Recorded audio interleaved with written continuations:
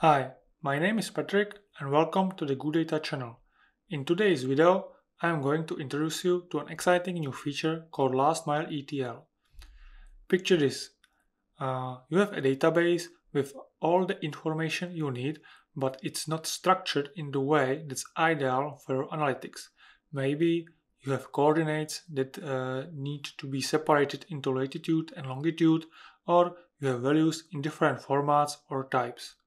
You might even come across tables with less than ideal designs. Traditionally, you would have to constantly switch between your ELT or ETL pipeline and your analytics, making edits to the scripts to transform the data into desired shape during the transformation phase. It's a common experience in our industry, but does it have to be this way? That's where last mile ETL comes in. It changed the data transformation process by allowing you to do everything in one tool. Let's discover the last mile ETL by exploratory analytics. Let's say we have just three tables with data, as you can see on the screen, and we would like to explore it and learn some facts based on this data.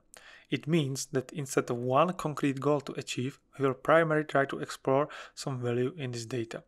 You can see that the coordinates are in one column called coordinates instead of latitude and longitude, or value uh, in the GDP is text rather than numeric.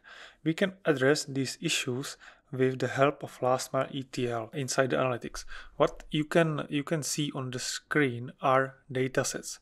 We can map a dataset to a so-called SQL query.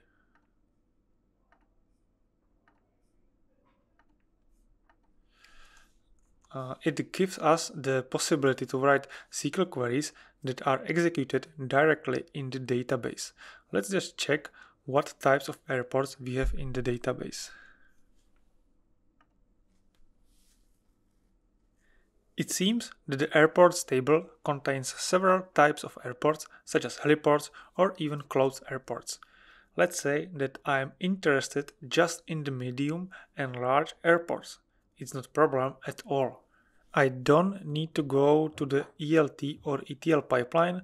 I simply create a new SQL dataset called airports transform directly in the analytics.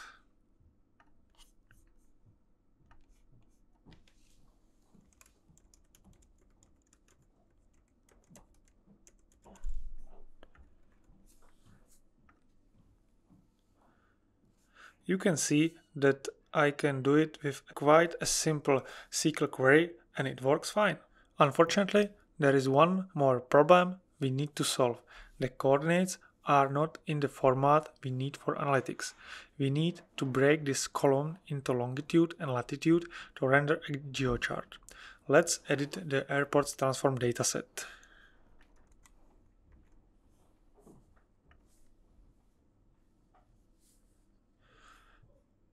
Fine, it works.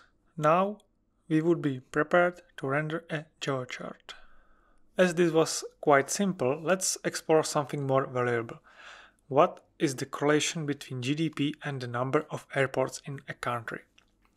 The bad news is that the airports table does not have the full country names, for example Albania, but only ISO codes of countries. On the other hand, the GDP table does not have ISO codes, but only has the full name of the country. Sadly, there is one more issue with the column value. It doesn't have the correct type and format.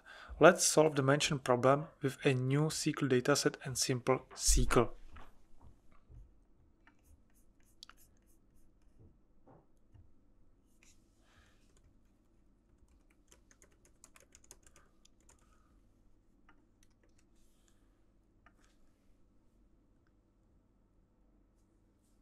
Perfect.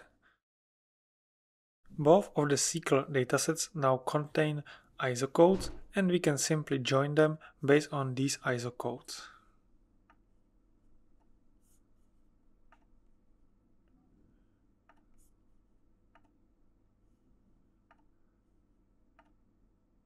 Also, We can remove the other datasets as they do not have any value for us right now.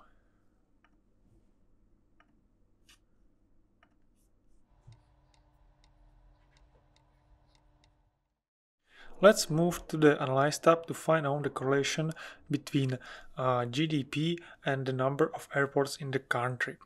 First of all, we need to calculate the number of airports in the country. It's done with the help of the Muckle language that is very good at calculating metrics. I will put a link to the documentation of Muckle to the video description. Now let's calculate the first metric.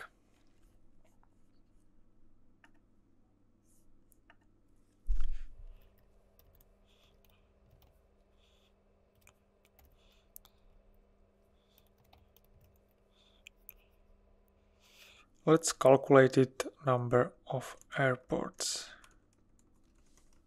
and save it. The last step is to calculate the correlation between GDP and the number of airports in the country.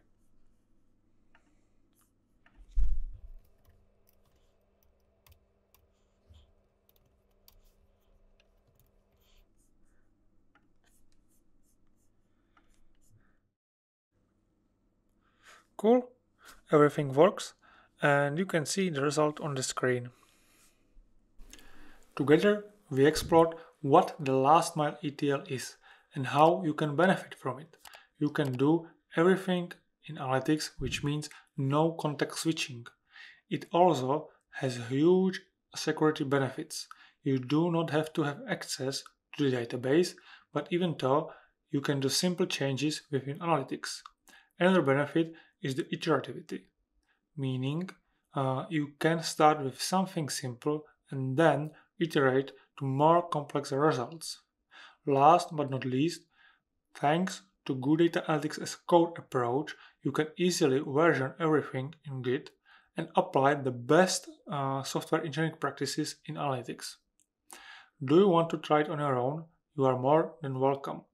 You can register your trial account and try it today. I will put a link to the video description. Thanks for watching.